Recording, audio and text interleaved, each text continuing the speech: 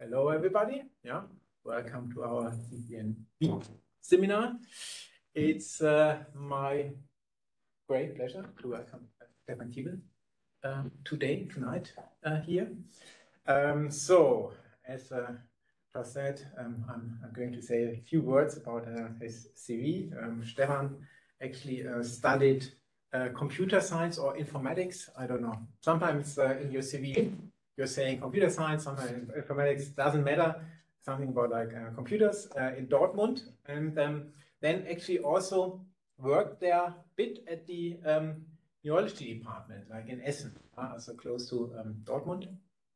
And from there, he joined the neurology department in Jena for a short time, as we just learned, and then actually moved on to work with Carl Friston at the FIL, Functional Imaging Laboratory, and is one of the main developers, and there are only few out there, for SPM over about like 10 years or so. So like the still leading software for the analysis of fMRI, but not only fMRI, as we also use now for like EEG analysis, the software, and developed there many parts, for like preprocessing of the fMRI data, but more or less wrote the whole EEG part by himself, and published enormous amount of papers which are really highly cited. So it's one of the, let's say, world leading people like in methods in neuroimaging. After his time in London, he found his own research group in Leipzig at the MPI there, stayed there for a couple of years, and then got a professorship in Jena, became also the head of the MEG group there, and then moved on another professorship at the Technische University in Dresden with our group, and moved also in terms of like scientific interest more from the methods part to now computational cognitive neuroscience, and has there also done wonderful work, as he will show us today.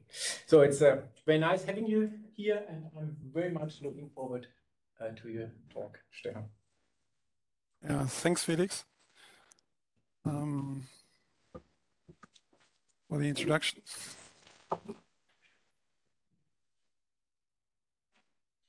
Okay, can you guys see the slides? I guess yes. Yeah. Okay, cool. Okay, yeah, thanks for having me. It's really a pleasure for me to talk at your seminar. And so the title is Context Inference as a Basis for Fast and Flexible Action Selection. I will try to explain during my talk what I mean by this, actually. And before, I just want to show pretty pictures about Dresden. It's really pretty, Dresden.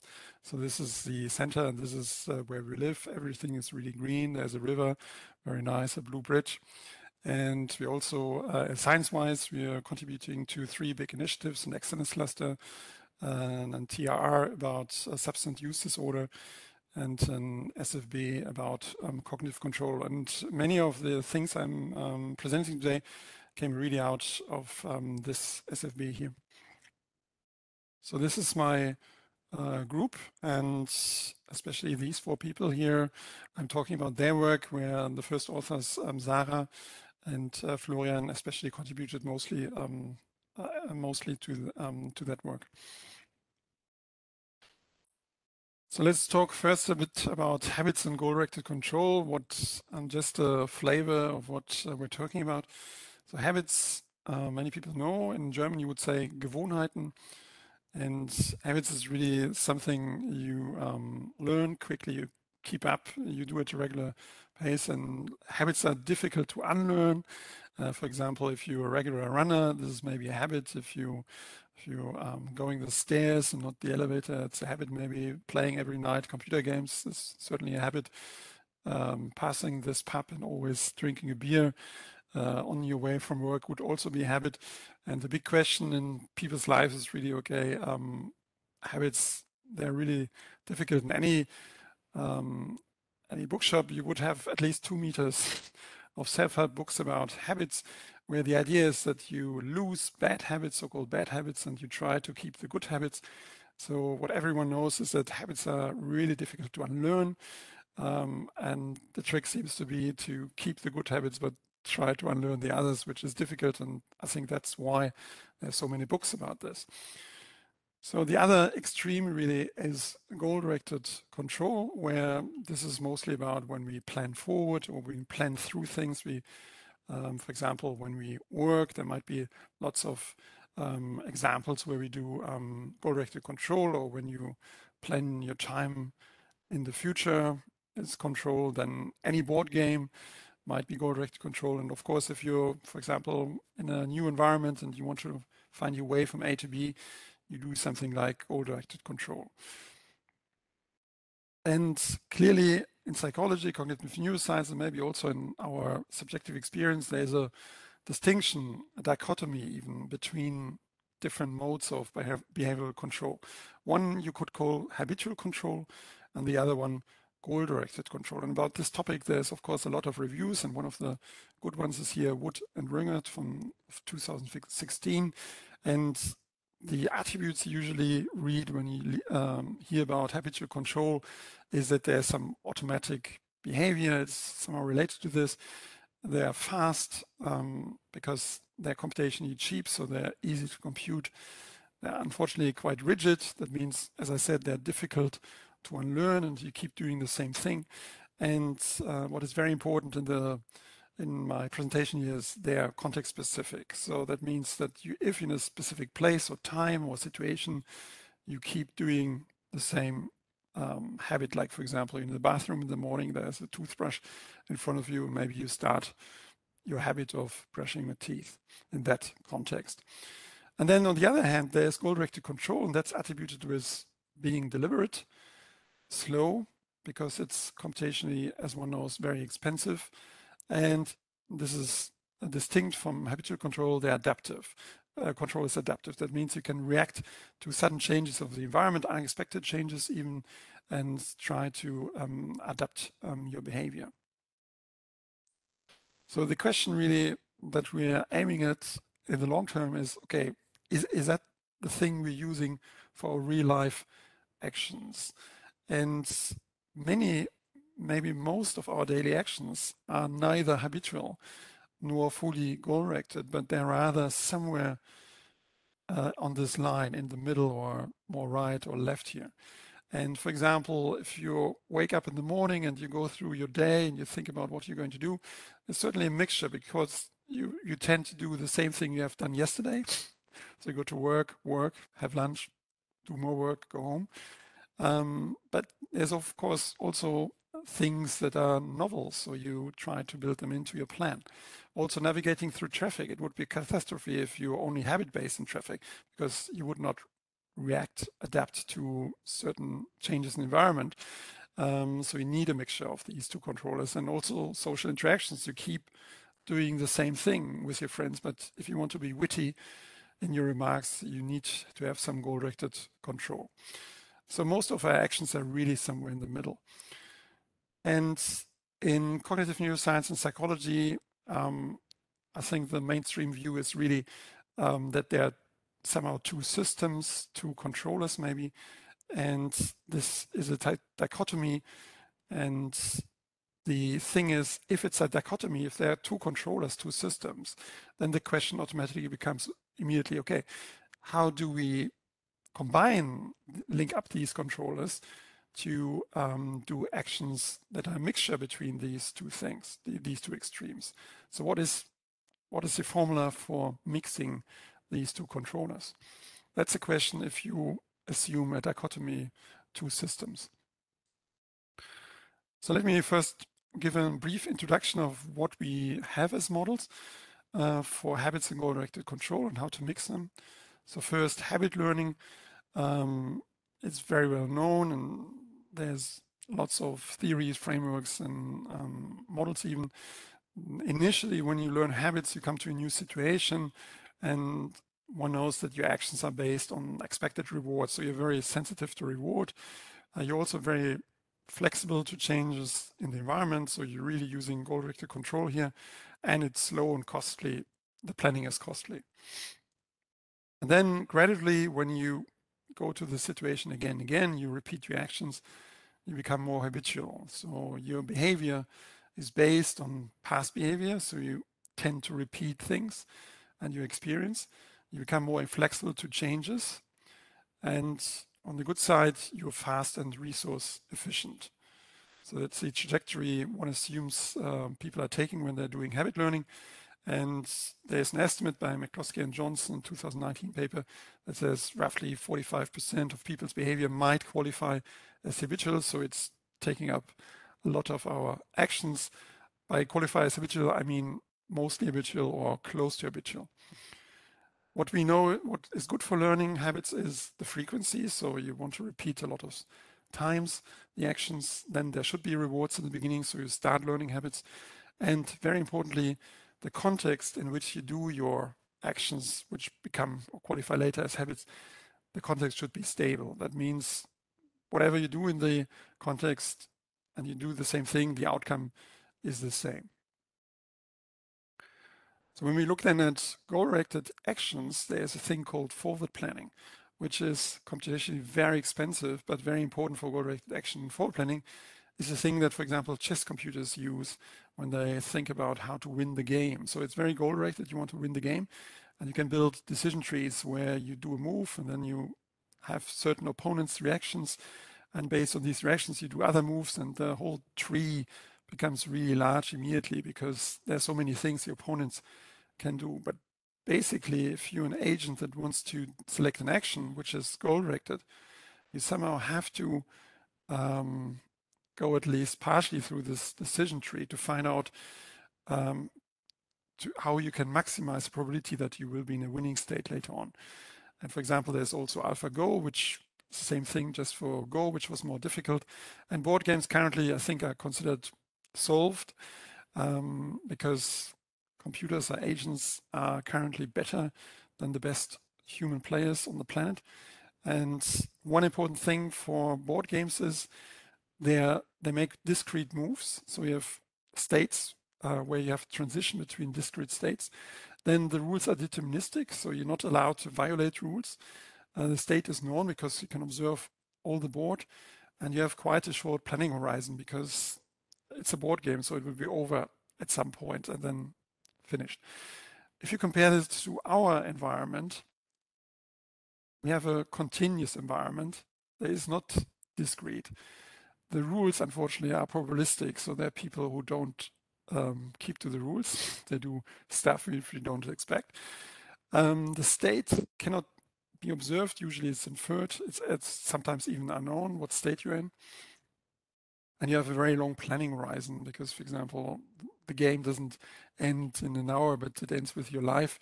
So, for example, if you think about social relationships, these are long-term things. What I want to say with this slide is that forward planning is really the basis for goal-directed actions, and it's computationally very expensive, especially in our environment. And the question is then, how can you mix the assumed habitual controller with a goal-directed controller? And there's, of course, a lot of models, and I do a very brief selective review of some. Most of you know maybe the idea that you can have a model-free and model-based reinforcement learning controller and mix them to come up with the action control in the middle. And Dorf, for example, proposed this in this very famous 2005 paper. And the idea of mixing is really that the agent is in a situation, and then the agent has a controller which doesn't say now goal-directed control, but is doing planning. And there's another controller which we might call model-free, habitual. It doesn't really matter at this course grade level, but basically there are two controllers and they're running in parallel. So there's something coming in, they both compute what they would do. And then there's an arbitration step, which takes the input from these two controllers and there's some mixing. And then this arbitration step puts out the action. That's roughly the idea. And you have variants of this, for example, Lee et al. 2014 and Miller et al. 2019, where he described so-called habits without values, but based, so it's basically proposing repetition learning. I will come back later to this idea.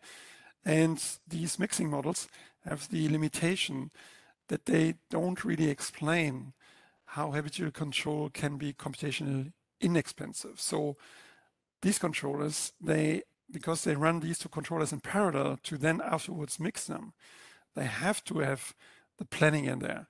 They need the output of the planning of the goal-directed control. In other words, you're losing, again, the advantage of habitual control, fast speed, because you have to run the planning or model-based or goal-directed control, as you like to call it.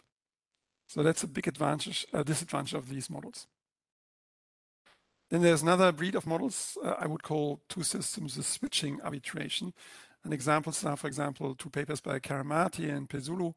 And the idea here is that you start out with habits, and then the arbitration really tries to find out using, for example, a kind of cost-benefit analysis, or like, is it useful to use planning or goal-directed control, to then only, if that is found out that this should be used, only then planning is used. So it's like it tries to use habits.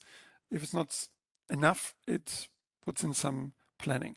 And that would definitely solve the computational speed, because ideally you only run the habits and the arbitration and decides you don't need the planning, and then you go with your action. You can do a habit, which is very fast. But the limitation here is really that these controllers are really, what they do is that they either use goal-directed control or planning or habits, but there is no mixing. They mix in that they, for example, do a little bit of habit, then they do goal-directed control, then they switch back to habit, and so on. And this switching is very clever, but really you can't come up with actions that are a bit of both, based on planning and habits. So how can you do it differently? And this is really the idea I want to propose today. Before I do that, we use active inference. And just one slide for maybe those people among you who have never heard about active inference. So there's Carl Friston, who really described active inference in a lot of papers. I cite here one of them, which is very readable. And it's described as a Bayesian computation framework, which explains how organisms perceive, act, and learn. So the whole story. And there's a free energy principle. And in a nutshell, really what it says is organisms minimize the surprise about sensory input. That's really what they do. And organisms represent implicitly the environment by a generative model. And very importantly, as I said, perception learning in action is explained as probabilistic inference. In machine learning, there's also people trying that. It's called planning by inference, for example, that they say, okay, this is how you can do action by inference. But for cognitive neuroscience, psychology, and neuroscience, really what it means is that there is no motor control, is inference. So it should be called motor inference maybe. And what we're picking up here and why we're using active inference is to take this element and really use it to make a balanced controller that does solve a couple of problems. Okay, what is the key idea? Is we definitely have something like two extremes of control. I mean, we know them by subjective experience, or they can be measured in a lab, but it doesn't mean that because there are two extremes, of course, it doesn't mean that you need two systems or two controllers.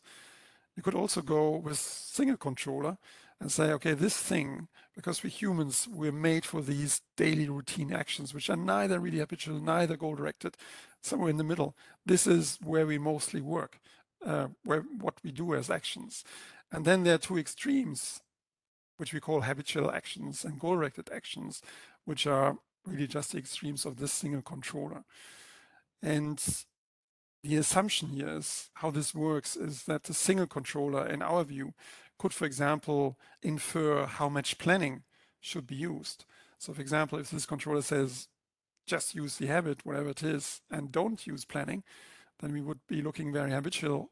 And if the single controller says, okay, we don't know anything about this situation here, we don't have a habit, use a lot of planning, then we go into this other extreme here.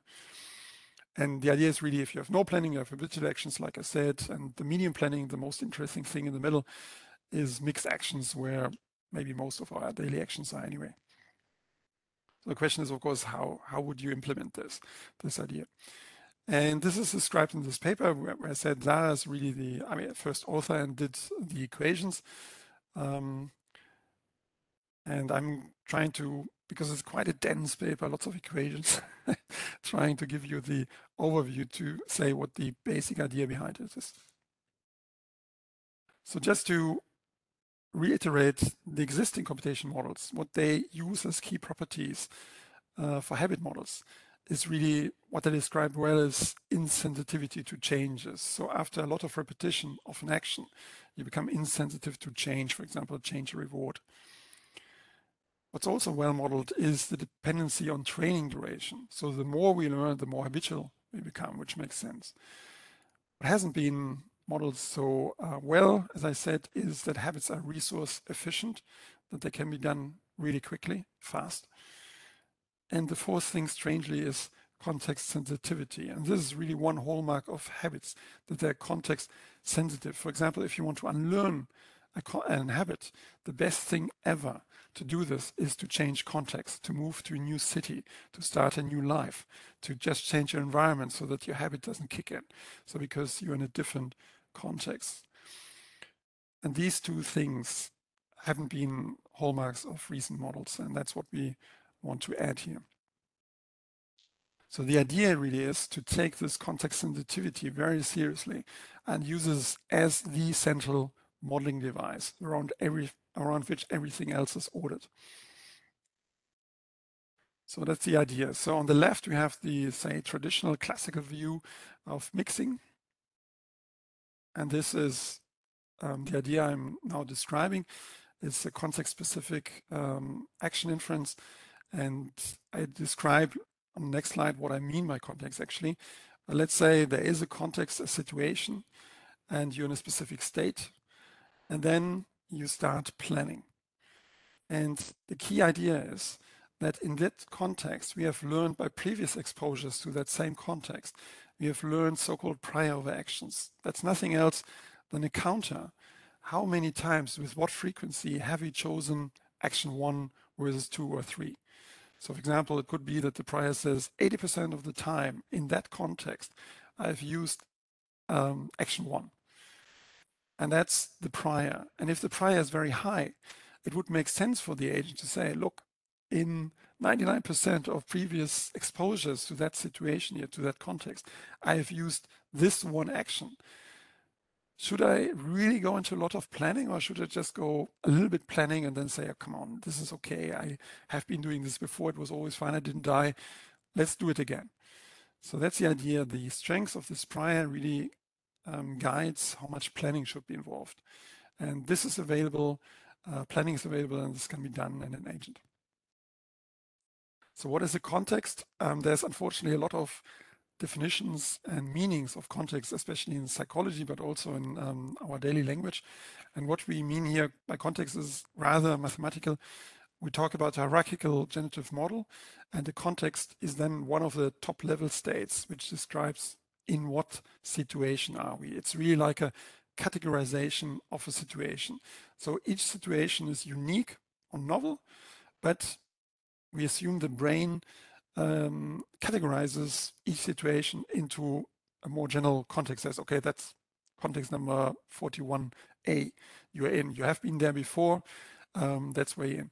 And context inference then means that you get your brain gets your input, exteroceptive and interoceptive, and then given the input and other variables, maybe like what you have been doing before, you can then infer quickly, rapidly your current context, what situation am I in, and that actually gives you access to memory, for example, to this prior I talked about. So how often did I use specific action sequence in that context before? Actually, you could also say, what are my goals in this context typically? And you could load state action transition matrices.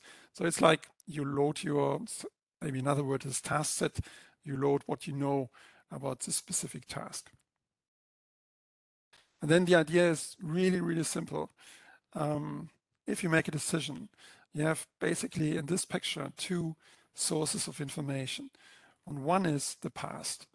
You have learned in this context what have I, the frequency of the actions before. So you can use it as a prior over action to say, I've done action 1 80% of the time, the other with such and such percentages. And then you have the future. You can really say in this situation, you can plan forward and say, okay, given this very specific situation, what should I do? What gives me my desired outcome? So you're planning. And what you can then do, you have two sources of information. The best thing I know for combining these two sources of information is Bayesian inference.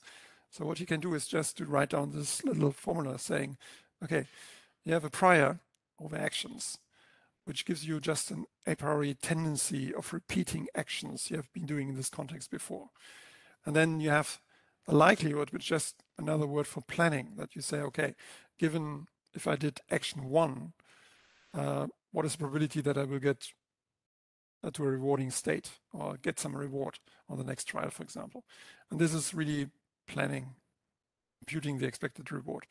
And then we just, this is a multiplication sign, multiply this to give you a posterior over actions. And then you could, for example, just select the maximum posterior action, and that would be your action selection. So what we're proposing is that you just reframe this slightly, and then you get Bayesian inference, and we can use active inference for implementing this. So just to give you an idea how this works, so let's look at someone learning a habit. And you start out with a novel task, novel context. You don't know anything about the task.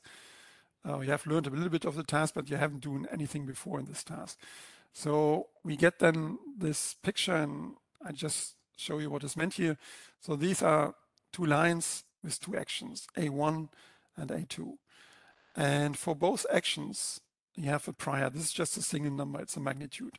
So it's a prior for action 1, and this is a prior for action 2. And they're non-informative, 50-50% probability. So you don't know really what is the better thing. And here then you have the likelihood, which is really planning forward in that situation. And you might find that the likelihood of action A1 is higher than for action A2. And what you would then do is, as an agent, to multiply these two numbers to give you this number, and multiply these numbers to give you this number. And you can see that there is an advantage over A1 over A2, but not much. And the not much is because here it was clearer, but the prior really swamps the two magnitudes of the posterior. Now imagine that we were exposed to this context a couple more times, and A1 clearly is better, giving better reward maybe. And you repeat a couple of times the action. What we implemented then is to say, okay, every time you repeat an action, whatever the outcome, you don't look at the reward, just the repetition is important. Like Miller et al. 2019 did with their habits without values, is that you just increase the prior. I've done this action, I increase my prior without looking at the outcome. Even if it's totally negative outcome, you would still increase that prior. And that would be this situation. So we still have exactly the same state situation. We get exactly the same likelihood, like here, but now the prior changed. So the prior increased for A1 because it's better. We have done it more often than A2. And then there's a clear advantage of A1 over A2 in the posterior. And now imagine you do this 100 times, like in habit learning, like the animals do it hundreds of times. Then it would look like this. Exactly the same situation as before. Now you have the likelihood the same again, but the prior is now really dominating for A1. And that means the posterior is dominating A2. And this is our idea, that this trajectory describes how people really imagine habit learning. It's context specific and also explains why it's more resource efficient, because if I were the brain, and this is what I've stored, if I go into this context and see these priors, I would say, okay, for that prior here and the difference to this, okay, let's do a little bit of planning just to see whether we're on the safe side, a little bit, not much. And if we don't see any evidence in, say, 100 milliseconds, let's forget about planning. Let's go with the prior and then compute the posterior with what we have as a likelihood. But if you're still in this flat prior regime, then you really want to make the likelihood exact because that's the only source of information. And that describes this trajectory, how you keep saving time, because you can plan less and less in such a situation where you have such a dominating prior. So that's our idea of how habits are learned. So that was a simple thing. And now these are just really iconic equations. Zara did them all. I'm not pretending here that I derived them. But the idea here, what we did in the model is shown up here. This is a hierarchical generative model. And we have two time scales. One is the context level. And you have a sequence of contexts, k minus 1, k, k plus 1. So we imagine that the agent goes through a sequence of contexts like we do in our daily life. We go from one situation to the next. And then in each situation, in each context, we have Markov decision process, or partially observable Markov decision process. And this context determines the policies. And we have a prior over policies. These are the prior over actions, which I just showed you. And also the agent learns what are the reward probabilities. When do I got a reward in what state in that context? And then the agent goes through this environment, doing stuff in each context, and learns in each context how to be goal-directed, and learns priors and becomes more and more habitual. And the important thing for us is that the sequence of context means that the agent is assuming that it keeps switching from one context to the other. And what humans and organisms need is to really switch rapidly between contexts, to not go from one context to the next and say, oh, I don't know what to do in this context. I need a lot of time to unlearn. But we wanted to design an agent that is really quick in switching. And this does the trick. So to show this, we did a lot of simulations, and they're really just a few lines. I'm just going through them in a quick pace, but the idea really was to show in the simulations that we can emulate some of the main results of habit learning experiments in rodents. And the idea is always the same in these experiments, that you have a mouse, for example, and there's one action, lever press, that gives the mouse a reinforcer, a reward. And then this is done hundreds of times. And then there's an experimental manipulation, can be either outcome devaluation or contingency degradation. Either you satiate the animal or make the outcome aversive. So the outcome, the reward is changed really. And or you say, okay, now pressing lever 1 doesn't give you a reward anymore. More like don't press the lever, or in our little simulations we said, okay, press lever 2 or choose another action. That's the experimental manipulation. So we change the conditions of the experiment, and then you go to an extinction test where lever 1 no longer gives reward. And then what people measure really is the number of times, the number of trials the mouse or the rodent keeps pressing lever 1. And the longer it keeps pressing, the stronger the habit. That's roughly what people do. And what we did is to take this, I mean, there are lots of variations of these experiments, of course, with all the glorious details. And what we did is just to simplify the whole thing to a two-armed bandit task, and said, okay, there's an agent that has two actions available. And then there is 200 trials with two contexts, each 100 trial length long. And the first one we call training.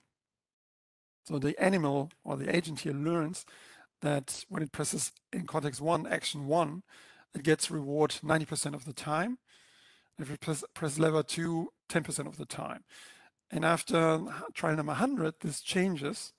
And now lever 2 gives 90% of the reward. Lever 1 gives 10% of the reward. So that's what these lines here mean. And what we want to do is to give an agent into that environment and then see what happens with the learning in this training period, and what happens at switching the context. So this is just the first simulations to show that it works. Basically, what you see here is the so-called posterior of our context. So the agent makes inference about what context am I in, and the agent learns these contexts. So it first is exposed to the first context, and these pink dots mean context 1 was inferred. And then you see there's a switch at trial 100, but it takes the agent a couple of trials to really switch to infer this is no longer the context I was in before. I should really switch contexts and learn the contingencies in my new context. And that's happening here. Then you can also look at other things, like, for example, at the so-called, what I showed you, the Q posterior over actions. And you can see here that during the training period, the agent learns to do action 1. And then there's a switching period, which actually takes longer than the posterior context.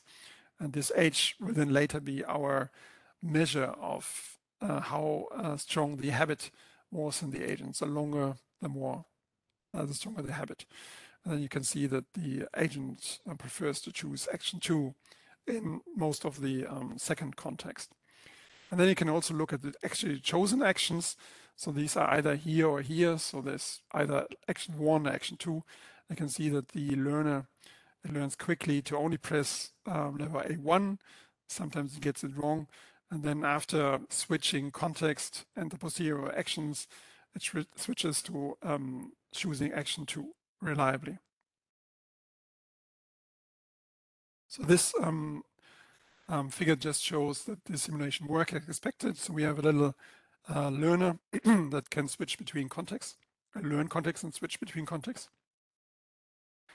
And then we can do all kinds of simulations emulating what people have done in experiments. And for example, we looked at the so-called habitual tendency, which we made a free parameter in our model. So an individual agent can have different habitual tendencies. And then you can do things like that. That, for example, you can have weak habit learners. So where the habit, this prior, which I showed you before with this bar, doesn't have such an effect as in a strong habit learner where they take the prior really seriously. And then you can see that this is now the trial after switch. This capital H I showed you in the figure before is shown here. So you can see that the contexts are really switched quickly, and it doesn't depend much on the habitual tendency, but the actions they actually choose, they do. So it takes agents with stronger habitual tendency longer to really switch their actions. If they're weak habit learners, it takes only 8 trials. If they're strong habit learners, it takes 10 or more trials. So then you can do so-called ABA designs, which are really important for us because, and that's, these experiments have been done before. So the idea here is that if you're an agent, excuse me, agent that is in context 1 as before, then context 2, and then switches back to context 1. So the new task after context 2 is do context 1 again. And then the question is what happens? Because the agent was exposed already to context 1. And what we wanted to see is, like in animal experiments actually, is that the switching from context 2 back to context 1 is really fast because they infer immediately that this must be another context, maybe context 1, and they switch to this context. And this is where the hierarchical model really excels, that the context state makes the switching very fast. And this is exactly what we see. So naive agent, which hasn't learned context 1 before, needs a lot of time, trials to switch context, and even more for switching the action.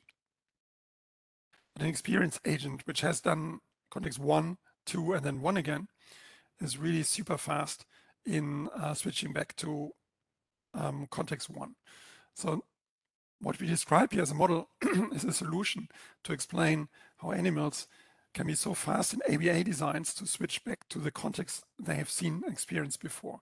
They really like inferring that context and reloading into memory what they have learned in that context and completely forgetting about context 2. So I don't want to show you more lines of things where I claim this is like this, but basically the summary of it is really that this model accounts for all the habit learning characteristics that we know.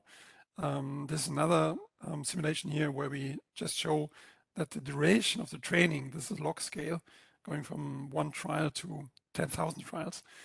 The training duration has, of course, an impact on how strong your habit is. And we've shown here that the strong habit learner that it reaches a strong habit strength much faster than weak habit learners, replicating another finding. What we have shown is that the way we implement habit learning, agents become insensitive, as shown here, to changes in the environment. It depends very much on training duration, how strong the habit is. Most importantly, we have shown how you can solve the problem to make habits really fast without going through the planning component. And importantly, context sensitivity is really key to our model. Without this, this wouldn't work because you wouldn't know which priors to load into memory.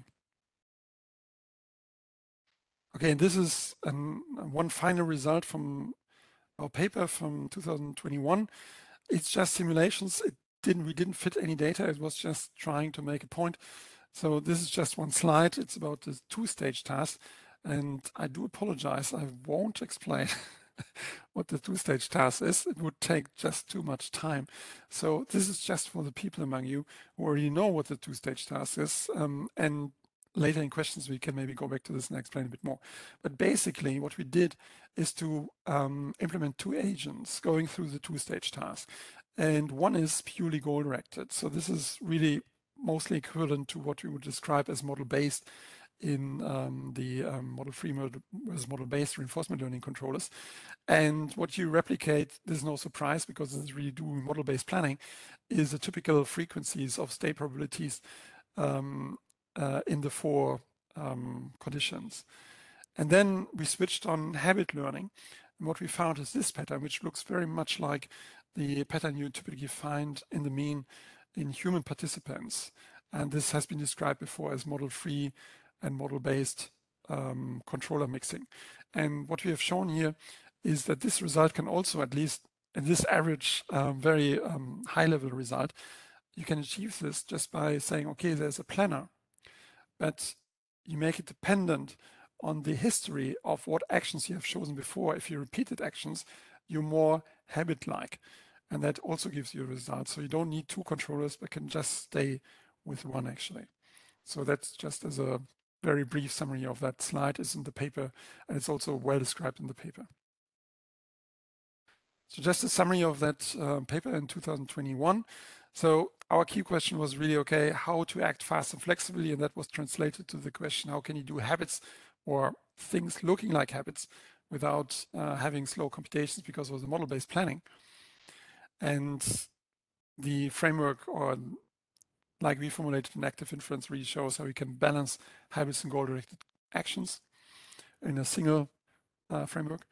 And then what's really key is the context-specific priors as an explanation for how habits are formed and what they really are, and how they're controlling the mixing between habits and goal-directed actions. And we found that in this one model, we explained all the habit learning characteristics, which I haven't seen in any other model. And then I only demonstrated here some lines, but not surprisingly, we found also the positive consequences of habits, which are that you're performing better and you're more robust in your actions if the context doesn't change unexpectedly. So that's quite clear. If you're a strong habit learner, you're really good in staying in one context because you're more certain of what you're doing. But if context switches, you take longer than other people or other agents to switch to another context. But if you keep your environment stable or predictable in some sense, habit learning is really of advantage.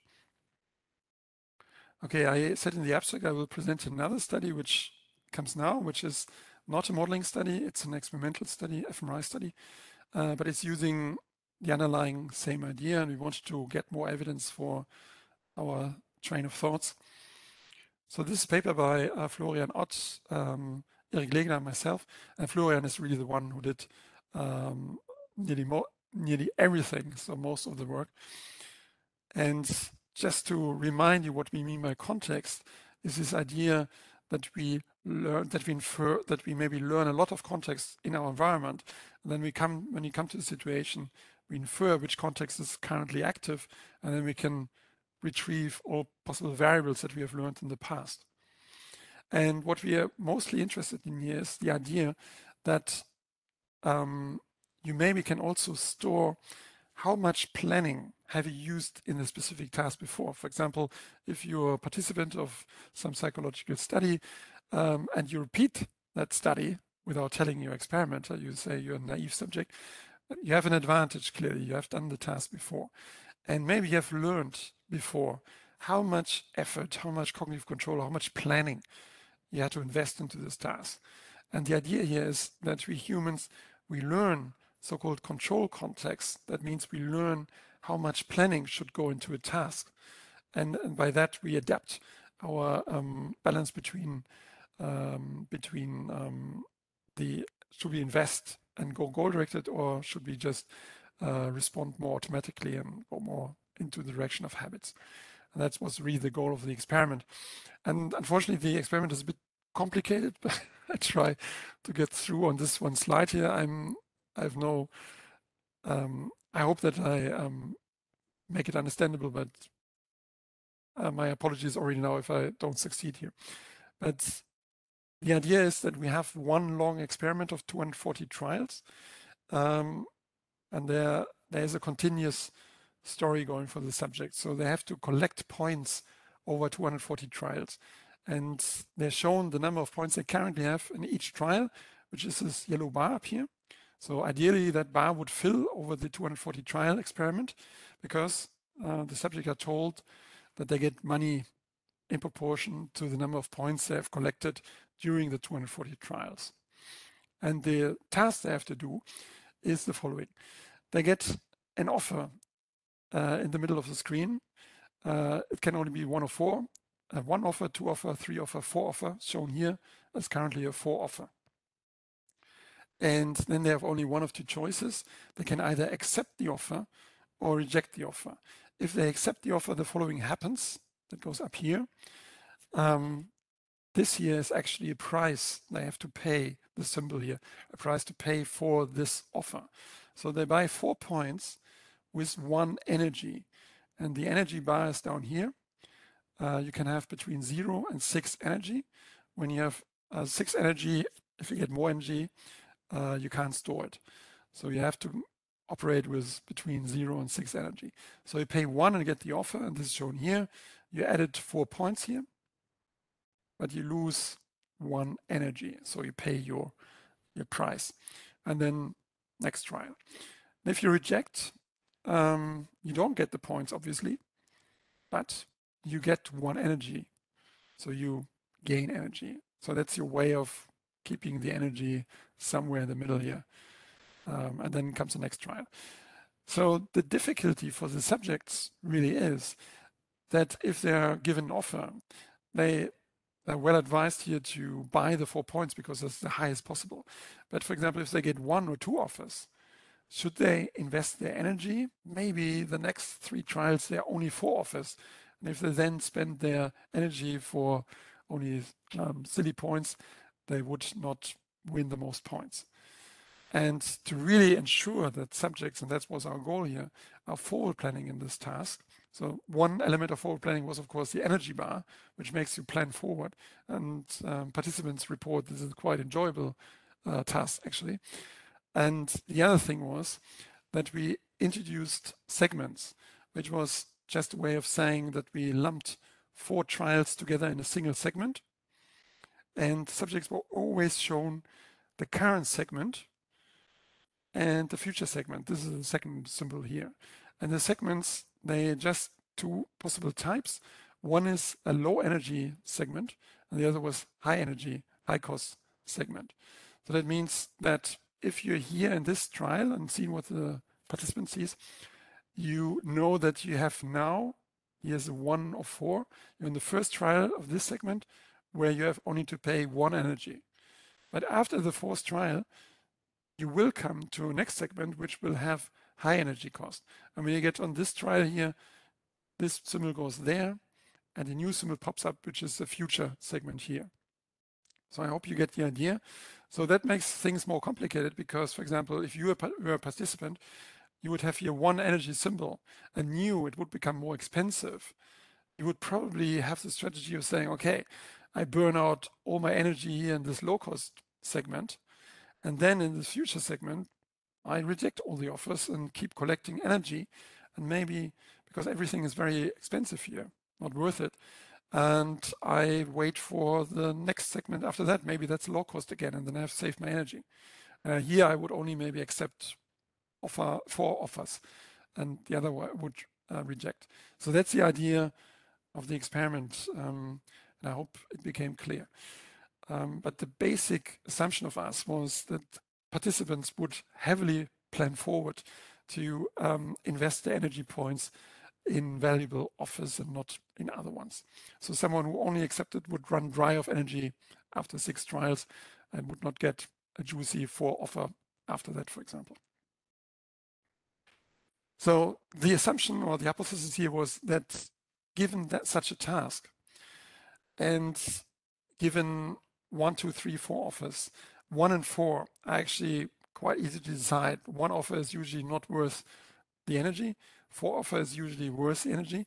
So we assumed that there's a low control context or low cognitive control context saying that if you have an offer 4, 1, maybe you don't need to plan forward a lot because you have rejected offer 1 a lot in the past, you have accepted offer 4 a lot in the past.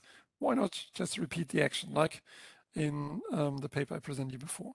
And this is different in the 3 and 2 offers where you have a high control context, which means that you're well advised to plan forward with these offers because they're more difficult. They're not easy to decide. And our idea was that the brain of the participants would, when they see this offer, already switch to one of these control contexts and do things differently depending on the offer type. So to model this, we came up with a backward inference model, which is just solving the Markov decision process to get the best actions. We implement this backward inference.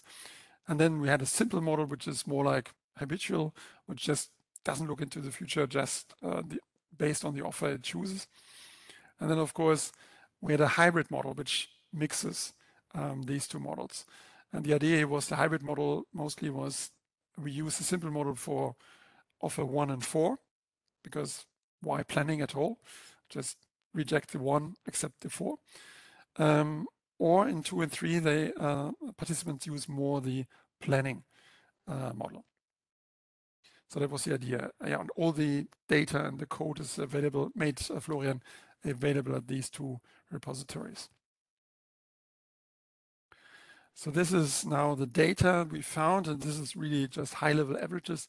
But just to look at this here first. So the white bars, they are participants' behavior. There are 40 participants. And when we look at the behavior, you see that offer 1 was nearly always rejected. Offer 4 was nearly always accepted. Some subjects accepted offer 1 sometimes, some subjects rejected offer 4. There are reasons for this. And offer 2 and 3, they're far away from 0% and 100%. So these are really the offers where you need to plan forward. And these other bars, I won't go into them. This is just what the 3 models would do, given exactly this, the trials the subjects saw. When you go for model comparison directly, you find that the hybrid model is the best one. Exactly the model I talked about, which uses a simple model for offer 1 and 4, or uses simple model more for offer 1 and 4, and uses more the planning model for offer 2 and 3. That was a winning here. That's the first indication or evidence that participants did exactly like we thought, that they would treat offer 1, 2, 3, 4 differently depending on what they learned in the task. We also looked at performance. So we found, because we used a model, we could estimate the amount of planning an individual participant did during all the task. And we could therefore correlate with the final points of that individual. And we found a clear correlation between planning and points, meaning the more you plan in this task, the more points you get. We found this for offer 2 and 3, and also for offer 1 and 4, but less planning in general.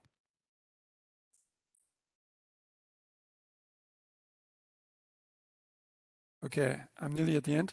So this is another example response time analysis where we found that what subjects don't do is to compute the conflict as assumed by some theories and frameworks, and then say how much planning they will spend. But what we did is to really, but what we found is that offer 2 and 3, people use more planning because they have higher reaction times than offer 1 and 4. So that's another evidence that subjects actually, even though there's the same conflict level, they use different amounts of planning. And that's really fMRI, where we found the same thing. So very briefly, this is what everyone finds as a correlation of conflict with activity in dorsal anterior cingulate cortex, also in anterior insula. And this is what we were looking for. We found that there's a higher correlation of conflict with the offers 2 and 3 intermediate trials compared to the correlation of conflict with offers 1 and 4. So the brain seems to use by default less planning, even there's the same conflict for the 1 and 4 offers. Okay, just a summary for this paper. What we found is that participants seem to control the context, how much planning they invest, depending on offer. We found converging evidence for modeling, response times, and fMRI data. And the future question is, of course, how do humans learn these control contexts? Are there other ways of learning just the offer types? Conclusions. We found that context inference and priors of action in the Kiebel paper explain how action selection can be fast and flexible. The key is really to use context and especially context inference. And the future questions are, how do humans learn their context? And how can the human brain infer context rapidly so that you can quickly infer actions? Thank you very much.